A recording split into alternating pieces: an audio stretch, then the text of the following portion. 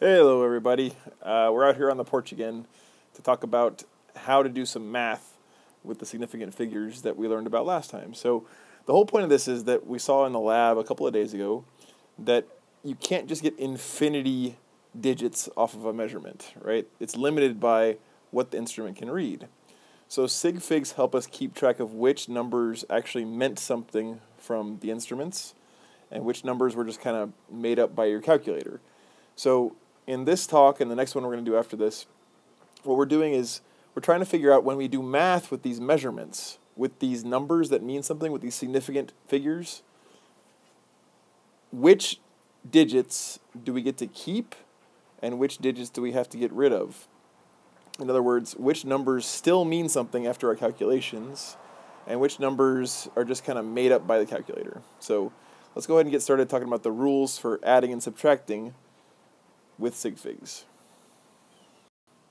Okay guys, so let's look at the first problem here we're going to talk about, and I already wrote the answer up there because this is not a lesson about how to add. I'm assuming you guys already know how to do that, so this is not teaching you math, this is teaching you how to treat numbers that have Sig Figs, okay? So you can use your calculator, of course, you don't have to worry about doing this in your head, but I want to know if these two numbers are measurements, in other words, if they have Sig Figs, when I add them together, how many digits can I keep in my answer?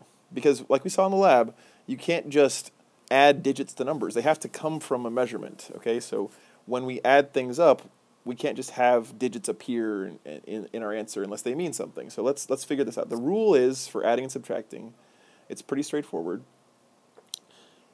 Your answer cannot have any more decimal places than whichever input has the fewest, okay? So let's walk through that real quick. I'm going to look at my two inputs, which are the two green numbers over here, and I want to know how many decimal places does each have. So 120 has nothing after the decimal. And I'm not talking about Sig Fig Rules here. I'm just saying how many things are after the decimal, how many numbers are after the decimal. There's none, right? So this has 0 after the decimal. 10.6 has one number after the decimal, okay?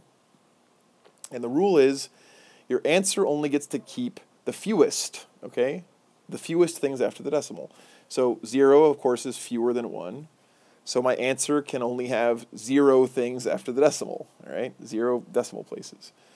So how do I change my answer over here, the number I got, to have 0 decimal places? Well, what we do is we round, all right? So I know that I have to get rid of this 0.6. I have to have 0 decimal places. So what I do is I say, all right, the 0.6 is going away, but before I get rid of it, I see, does it round that 0 up or does it not, okay? And you guys know the rules for rounding. If it's a 5 or greater, you round up, otherwise you don't, right? So that's what you're going to do here. So because this is 0.6, we're going to round that 130 up to a 131. 131 has 0 decimal places, which is the same as the fewest input, 120, which has 0 decimal places. So that is the correct answer, okay, with the right number of Sig Figs. So again, when you're adding or subtracting, your answer can only have as many decimal places as the input with the fewest decimal places. That's why we dropped off the 0.6. Let's do another one. Okay, here's another one. It's getting kind of dark out here, so we got to hurry up. Again, I put the answer here. I don't care about doing the math part. I just want to know how many figures, how many digits can I keep in my answer. Okay, so if we go through and look at our inputs, the first one over here, 460.82, has 2 numbers after the decimal. The second one has 3 numbers after the decimal. So we only get to keep the fewest, right? So 2 is fewer than 3. 2 is less than 3. So how many digits does our answer get to have after the decimal? It's 2. It's the fewest, right? So go to the answer. We're going to this time go to the second decimal place, because we get to keep 2 this time. So we're going to go to that second decimal place, and we're going to chop it off there and see if we have to round, or see if we can round up or whatever, right? So the rules for rounding, again, if it's 5 or greater, you round up. Otherwise, you just leave it alone. The 0 does not round the 5 up, so we just chop it off. So the answer here is going to be 417.85 with the correct number of Sig Figs. Okay, one more.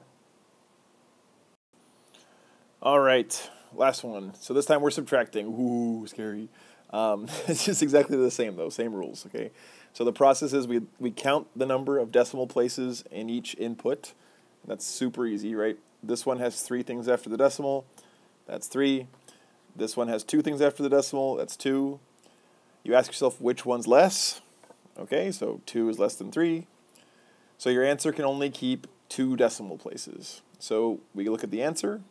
We go to the second decimal place, because we're going to keep 2 decimal places, and then we chop it and check for rounding, right? So does 1 round up the 8? No, it doesn't, right? It does not round it up. So we just chop it off, and it goes away, and the answer is 6.98. Okay, that's your answer with the correct number of Sig Figs.